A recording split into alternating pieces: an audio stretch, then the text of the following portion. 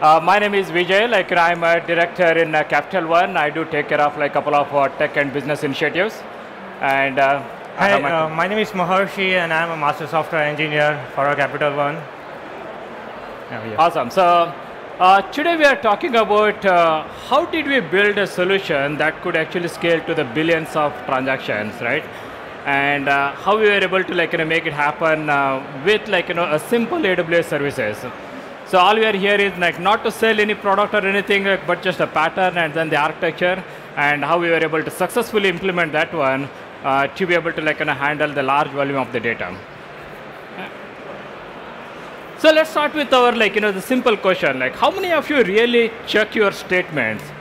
How many of you do you know what kind of transactions are happening on your card? Awesome. So we have some, we do actually check often. But how many times do we consistently check? Do we know all the transactions that are happening in your account are really valid transactions, right? So most of the time, I'm not talking about those fraudulent transactions, right? A lot of times the banks decline those fraudulent transactions. Once you know that they are coming from, let's say, an unknown place, unknown territories, and so on. But I'm talking about a very seemingly valid transactions. You go to a restaurant, you have a nice meal there, you basically tip that person. Maybe you write some $10, $20, but the handwriting is not good, and then somebody puts that tip amount to be $38, $40, right? So, and typically if you tend to let's say 15-20% tip, and then this happens to be around 40% tip or so, we alert such things. Right, so it's essentially we want, as from a Capital One point of view, we want to actually look after the customers back. Looking at from the data engineering transactions profile, we want to find out those small transactions which are seemingly valid, but you tend to mess them up. Right, those are the things that we are trying to alert here. So there are a lot of such scenarios, whether it's the the bartender swipes your transaction multiple times versus the the tip that you paid. Or maybe your kid is actually spending a lot onto the Apple Store and iTunes and so on too, right? So there are a lot of things, a valid transaction that we want to look out for you. But what does that really mean? With so much of high volume transactions coming in, we started our journey with something saying, hey, let's start with a big data engineering tool, right? That's a common thing that comes into your picture. We started with an Apache Spark as well. So we started there. We implemented a couple of use cases, and pretty soon we started seeing a pretty big headache, a headache of the managing the infrastructure, headache of the cost going up, right? And a headache of just the complexity of the managing, the jobs failure, monitoring, and so on. And then we really started thinking is the Apache Spark the right tool for the job, right? We really needed something, a big data engineering tool, but also does it have to be a Spark by any sense, right? So that's where we started looking into other possible services, and that's nothing but the model-driven architecture, right? So it's been very popular, it was there, but then we started saying, how can I actually use an MDA and connect that with an AWS infrastructure, and whether can I actually use that to replace my Apache Spark, right? So that's an pretty much. So we actually started thinking in that term, and we brought in a Lambda as a microservice, and then the Kinesis as a message bus, right? That's a simple two components stitched together, but then it pretty much can work pretty powerful in the sense too. So what does that really mean? We had a Spark infrastructure, and minimum we had let's say even the minimal configuration, Spark needs around 3 masters, minimum 3 worker nodes, and let's say you have some cluster manager, that's add another 3 servers to this. And let's say you need somewhere to connect the jobs because you don't want to have a big jobs running. So that may be let's say a Kafka connector, and ended up pretty soon around 12 servers, right? Now for 12 servers, what's the cost involved? And when you compare that cost with let's say the serverless streaming architecture, pretty much the cost we are talking about is 1/10 of the overall cost of what we were actually paying for Apache Spark. Yes, sir. You heard it right. It's a 1/10 of the cost of the Apache Spark, right? So then we said, okay, we might have to look at what else is involved, and pretty soon, some of the important features really need to be available all the time. which means like, I need to also make it not only in one region, replicate the same thing to the second region as well too. So now let's talk about like 12 server now multiplied into the second another 12 servers, right? Think about all the DevOps complexity it actually brings to this, and so on. And pretty soon, like the cost starts adding up.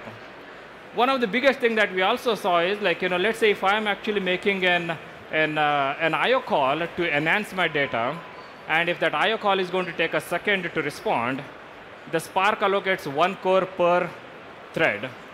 Now, if my IO call is going to like be running at around let's say 100 transactions per second, I'm pretty much like reserving 100 core machines, which means like my server cost is really going to like shoot up, and at the same time the utilization actually goes down, right? So, but whereas like with respect to the Lambda, it's just pay per use, and then like I can just keep waiting. It's what like couple of seconds like for thousands of lambdas. So that's how like the cost drastically goes down when it comes to the Spark versus this one. Same within development and operation cost, right? So with respect to the Spark, you need a specialized knowledge. You need to be able to fine-tune the jobs. You need like a good amount of knowledge on that as well. You need to learn a different technology skill set as well too. But whereas when it comes to the Lambda, it's an polyglot, right? You don't have to worry about the infrastructure. You don't have to worry about like how they are actually connected together. All you need to worry about is your business logic that's been implemented. And getting into the resiliency, like I briefly touched upon the multi-region. And if I do have to like make it happen across the multiple regions, it's a big headache. Like how do I actually sync these two Spark clusters? What happens like active passive means? What about like if it isn't passive, am I going to keep my servers running all the time? And so on, right? So that's essentially like adds up too. But whereas when it comes to the Lambda, pretty much I can keep my Westat running, basically the different region running. I don't have to pay for anything as long as like messages are not going. So particularly if it is an active passive configuration, so then like you're really not paying for this multi-region resiliency until the second region is required, right? So that actually like pretty soon adds up the cost too. So I talked about this serverless streaming. What does this serverless streaming really is all about though? In a nutshell, it's a combination of a careful orchestration of a Lambda and a Kinesis, right? So when I say careful orchestration of the Lambda and Kinesis, like a Lambda becomes a smaller possible unit of work, good at doing only one thing, and then because you are not paying by like the hours or so, like you are just paying by the amount of memory used, amount of time it's actually being used, and number of instances that are being done. So it's actually you are more motivated to do it small things at a time, right? So if you start building those Lambdas as small as possible, now they are also being reusable.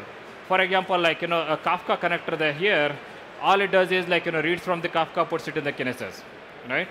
If I build something like this, I can just use this Kafka connector for any number of use cases. All I have to do is make that Kafka topic as a configurable, credentials as a configurable, and make everything that changes a configurable. And hence, like any other use case can just like pull from repository and use it, right? So like that, I can keep building like multiple reusable entities in that sense. And similarly, like flows, right? Let's say I built a streaming solution, and tomorrow if I want to actually support an API on top of it, all I have to do is like put an API gateway, throw in a REST API, connect back to the same Kinesis, right? So my whole flow gets reused in this case. So that's how like it actually helps us to build more configurable as well as like reusable flows onto that, right? So let's talk about like why we really used a Lambda and Kinesis on this. Thank you, Vijay. So as we have seen, like in this pattern, there are only two main components, right, in the message-driven architecture. One is the microservices, another one is the message bus. So let's talk about what is the reason why we choose a Lambda. There are lots of other services available, managed services in the AWS or other cloud provider, which can give us this capability. But let's talk about it, right? So when we are looking into the microservices, we are looking into the certain features so that it is easy to maintain, easy to scale, easy to monitor, right? Because when we are designing the architecture, we wanted to make sure that it can scale well. Also, it is easy to maintain. We don't want to put like lots of effort to maintain it. as well as it supports the different monitoring capabilities there, right? So those are the fundamental reason where we thought that the Lambda fits best to our requirement. Though it had some of the shortcomings, we'll talk about how we overcome that. But because of some of this feature, like it is a managed service, it has lots of out-of-box integration with the other AWS service provider. The scaling capability is fantastic there. We only pay per run, we don't pay if you're not using it. And then it also supports the multi-language. So I think all those benefits were the reason why we fundamentally choose the Lambda there, right? So now let's talk about the second piece of our architecture, which is nothing but the message bus. So in the message bus, we are looking for something where we can process the data and where we can isolate two microservices using the message bus. And that is where we look into the different services available in the AWS environment, and then we narrow it down to the Kinesis. There are a bunch of the reasons why we selected the Kinesis, but here there are a few of them. We can talk about like the more offline or at our booth. But I think the fundamental reason why we selected the Kinesis is it is a very high throughput managed service. It supports around 2,000 transactions per second. If you count the one transaction as a 1 kilobyte of the message, it supports around 2 Mbps of the bandwidth there. That was the one reason. It is very well integrated with the Lambda. And when you combine the Lambda and Kinesis, you enable lots of other features which you require in your streaming application, which will look into the next upcoming slide. It can also scale because the way it is connected to the Lambda, it is like per shard you'll get the Lambda concurrency. So when you scale the Kinesis, it's also very easy to scale your entire solution. It also has a retry mechanism. It works on a very similar fundamental as the Kafka or other distributed queues, where you have the checkpoints ability and all those, and then you can keep track of the messages there.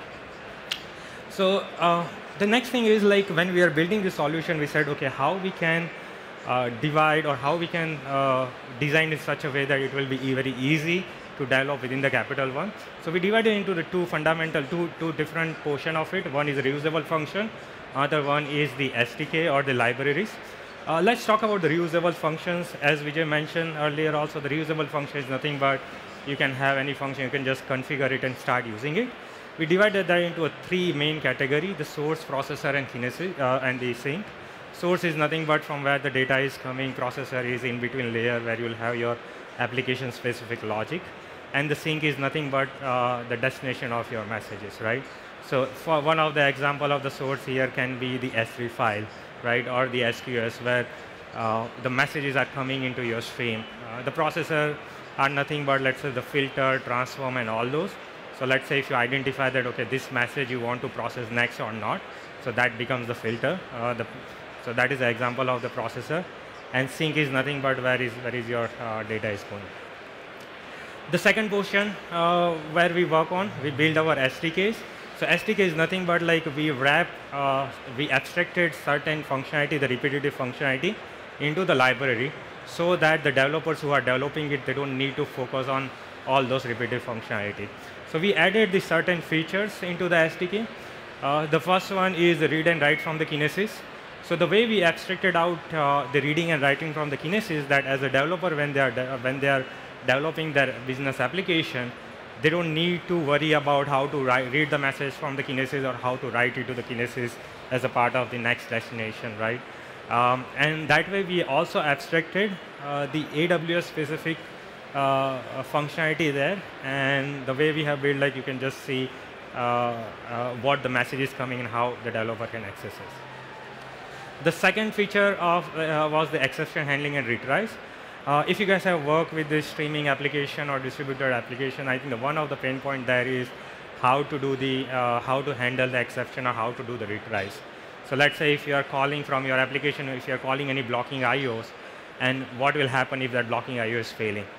Will you lose your message because it's a fast streaming application? It has around 1,000, 2,000 TPS, whether you lose the message or you handle it, and that is where we have implemented the exception handler and retries. The secret management, though like the Lambda, in Lambda environment parameters, you can have your credentials stored, and you can also encrypt it, but we feel that it's very easy from the console to decrypt it.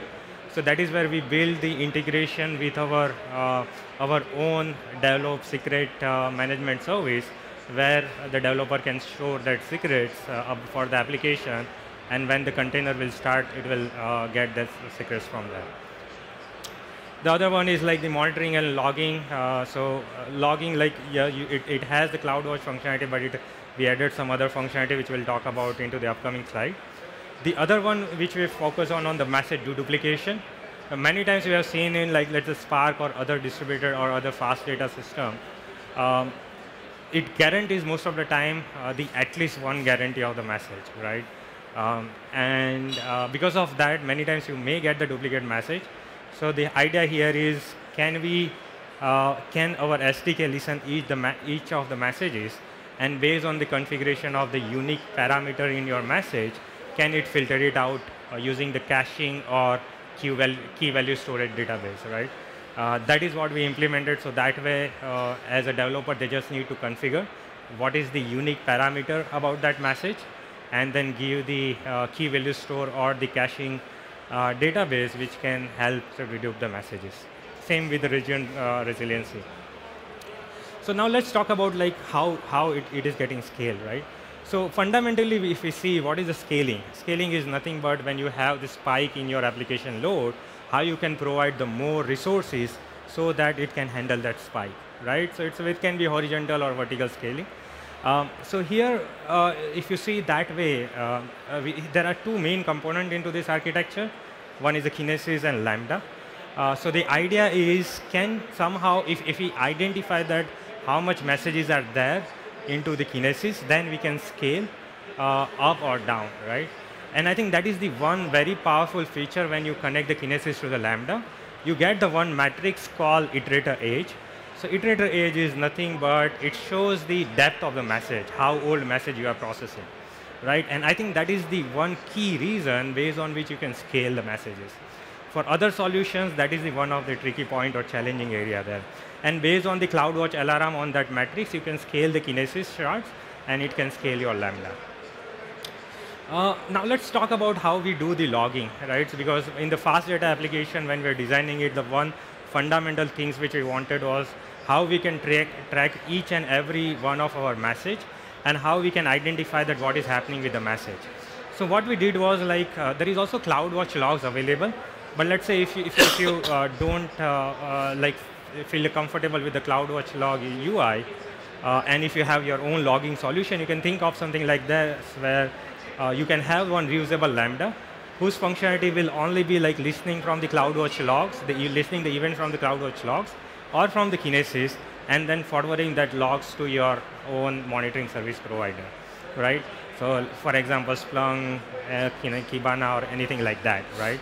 And well, you also get the SNS notification on top of your all the CloudWatch metrics around the Kinesis and Lambda. So that also you can use as a part of your monitoring capability. Okay. So this is the one of the way you can do the monitoring there. So now let's talk about like how it is, where the Spark is better. So basically, like we talked about a lot of good things about the serverless streaming, right? What does that really mean? Like does that mean like it's a silver bullet and can solve everything? I think that's not what we are really talking about, right? So what you are saying is like there is a place like where a serverless streaming can do much better, which is primarily with respect to the event-driven architecture, right? What happens in the event-driven architecture is like you are getting most of the data from a single source, right? Because you are getting from a single source, you are not really using the power of a distributed computing in this case. So what does the Spark offers? Like Spark sends all that logic to like the multiple nodes. It takes the benefit of the distribution into the picture, right? Whereas in case of the streaming, you really are getting all the data from a single source. In this case, like you really are not distributing that one too, right? That's the biggest difference between both of these approaches.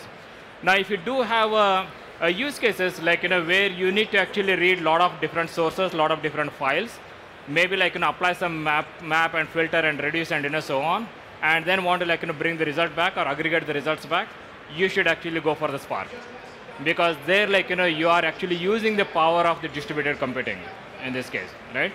So the typical use cases are like large file processing, the batch file processing is the other thing.